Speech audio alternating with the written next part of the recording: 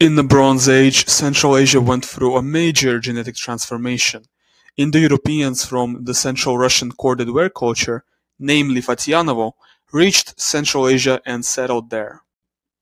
In this video, I will show you the autosomal DNA results of 3 individuals buried in Kokcha in Uzbekistan belonging to this cluster of early Aryans.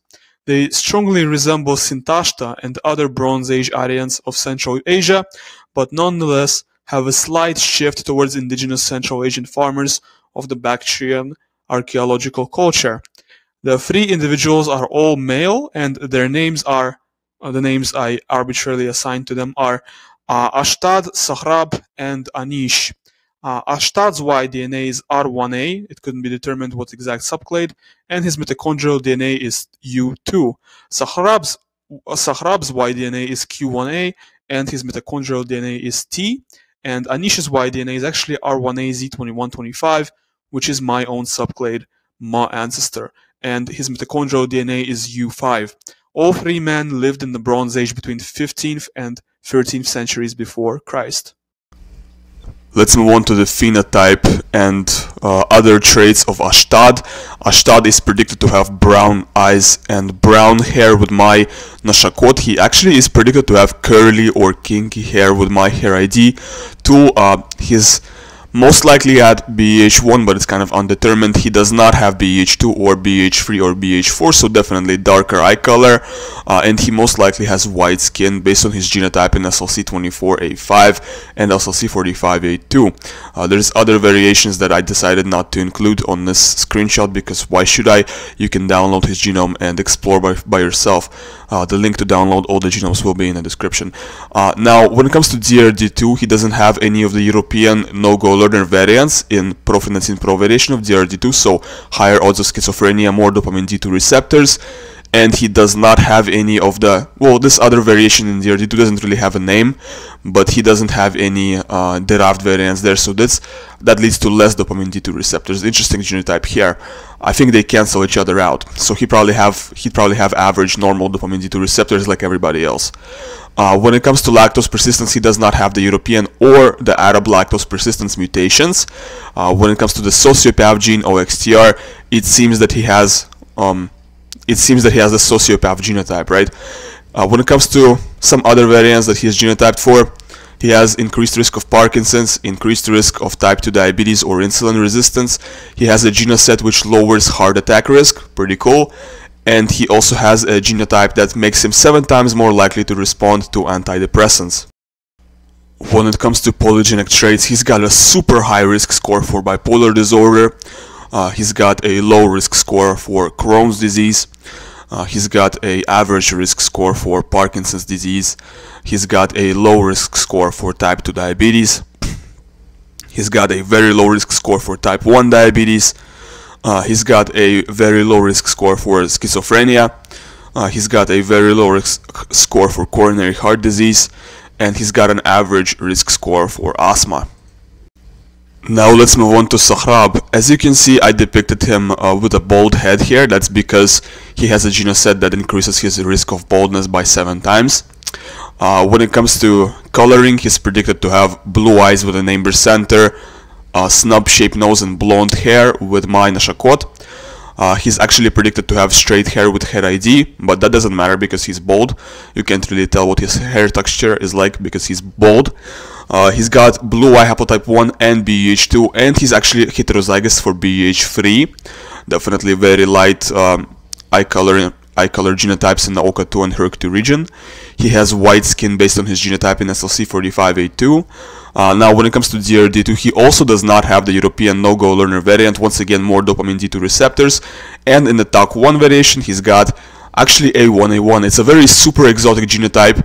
It leads to less dopamine D2 receptors, higher odds of ADHD and other stuff. I say it's exotic because it's not really found that at higher frequency in modern humans. However, if you look at chimp, gorilla, monkey, Neanderthal, they tend to have A1A1. So it's just exotic for modern Homo sapiens, right? Most modern Homo sapiens have A2A2 here. When it comes to OXTR, he also does have the sociopath genotype there. It seems like he might be a little bit sociopathic, and he does not have East Asian EDAR. When it comes to lactose persistence mutation, he does not have the European or the Arab lactose persistence mutations. And when it comes to other genotypes, he's got a genotype that increases his risk for type 1 diabetes, and he's got a genotype that increases his odds by 3 times the odds of testicular cancer. Moving on to his polygenic traits, he's got a high risk score for Crohn's disease. He's got a super high risk score for brain aneurysm. He's got a pretty high risk score for bipolar disorder. He's got a average risk score for schizophrenia. He's got a average risk score for Parkinson's disease. He's got a low risk score for type 2 diabetes. He's got a low risk score for type 1 diabetes, and he's got a pretty low risk score for asthma too. Now moving on to our final individual, this is Anish. He is predicted to have straight hair with my hair ID tool. With my NOSHACOT, when it comes to coloring, he is predicted to have hazel eyes, Greek shaped nose, and brown hair. This is how I depicted him here with this image. Hazel eyes, brown hair, Greek shaped nose, or some intermediate kind of shaped nose, not so much Greek maybe, and straight hair, yes. So he had BH1, he had blue eye haplotype 1, he was heterozygous for BH2 and BH3.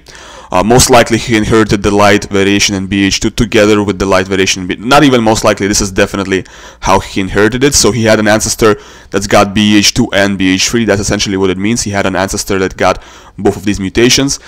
He does not have BH4, and he had white skin based on his genotype in SLC45A2 and SLC24A5.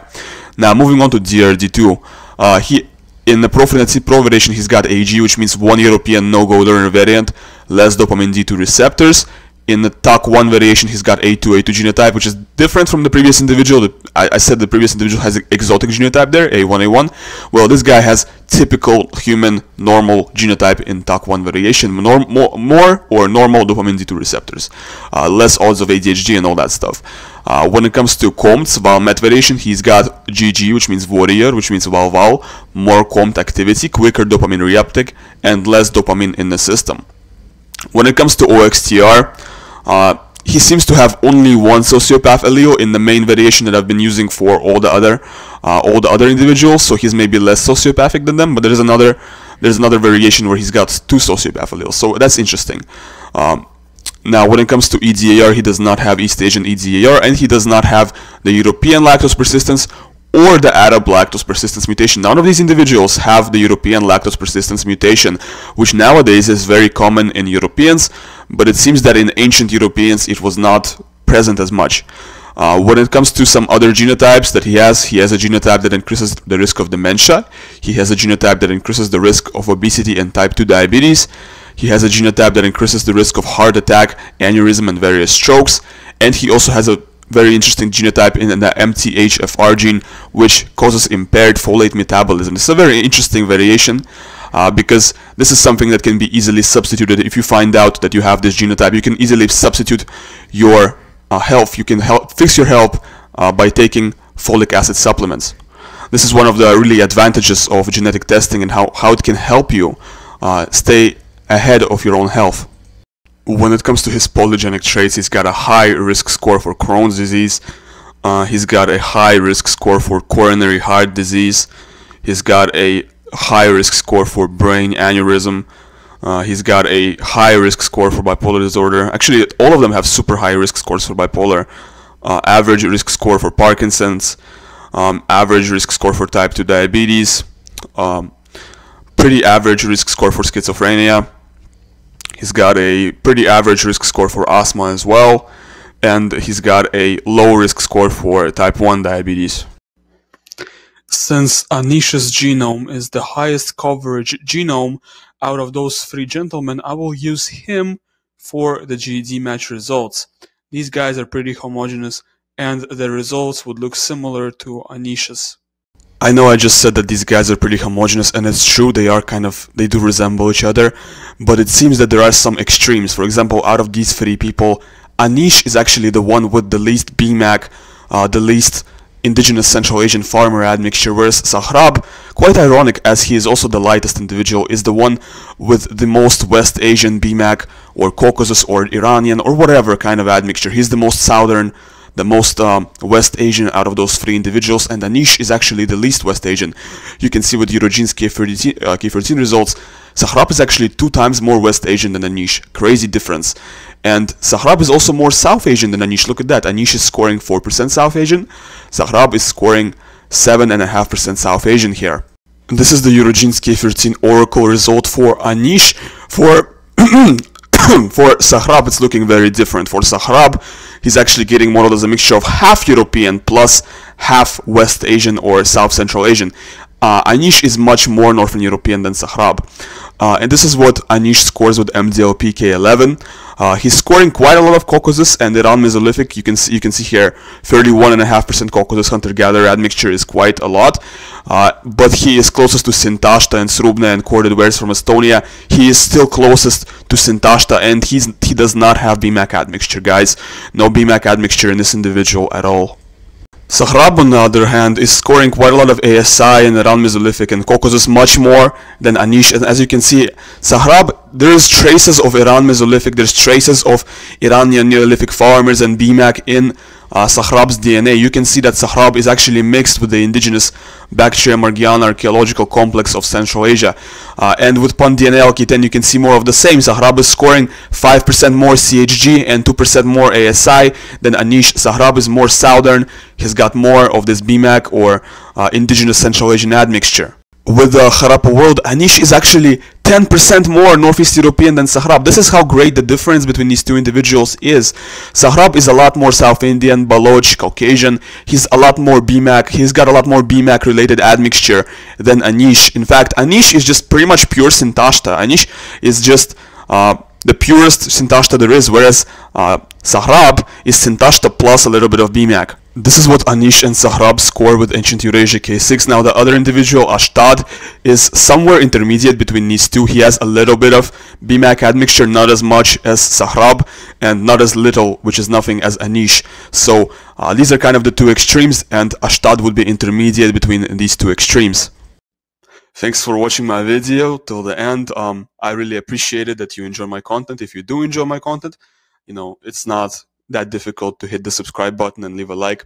And also you can download this sample, all of these samples. You can download all 3 of these samples in 23andMe format from link which is in the description. It's all on my Google Drive. In fact, my Google Drive contains all of the genomes that I've analyzed, and eventually I'm going to cover every single genome. Everything that's out there is going to be on my Google Drive. Thanks for watching. Goodbye.